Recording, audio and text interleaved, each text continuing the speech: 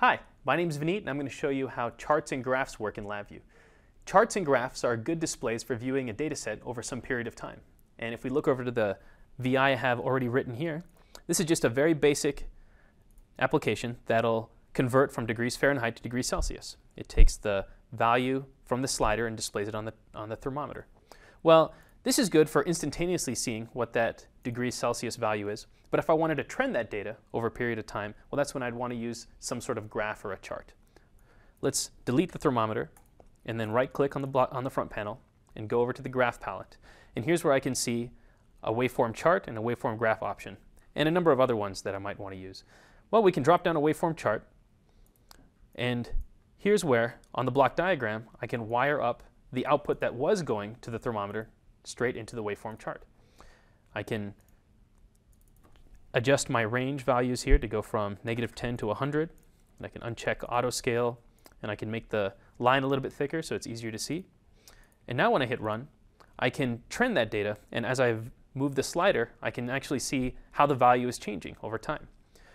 I can configure this chart to display in a number of different ways, and right now it's just being shown as a strip chart. So it shows me the last 100 values of the temperatures that are taken, or the last 100 values point by point that are sent over to that waveform chart.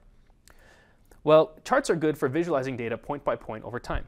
But if I wanted to visualize an entire data set all at once, well, that's when I'd use a waveform graph. I'm going to make this chart a little bit smaller, but I'll leave it on the screen so we can see what the differences are. And when I right-click, I can go to the graph palette again and drop down a waveform graph. Again, the difference between a waveform graph and a chart is that the chart is used for point-by-point data, whereas a graph is used to view a certain data set all at once.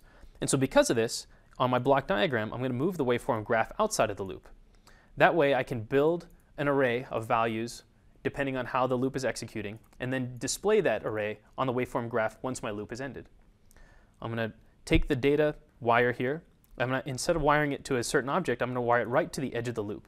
This is called a loop tunnel. And if I right-click on the loop tunnel, I can enable indexing. So this is a feature of loops that allow me to build arrays using the loops one point at a time, one element at a time, every time the loop executes. I can then wire that out to the waveform graph. And now when I hit run, you can see I'm still seeing the live display on the waveform chart, and I can vary my slider control here, and you can see it going up and down. Well, nothing's being displayed on the waveform graph because the loop hasn't ended yet. When I hit stop, now I can actually see all of that data displayed on the waveform graph. Now, something to keep in mind is that for small data sets this works well, but if I wanted to have a larger array, say over 1,000 points, well, then it's better to initialize that array ahead of time instead of using the loop to build it, and that'll save on memory resources for your LabVIEW application. So that's how charts and graphs work in LabVIEW.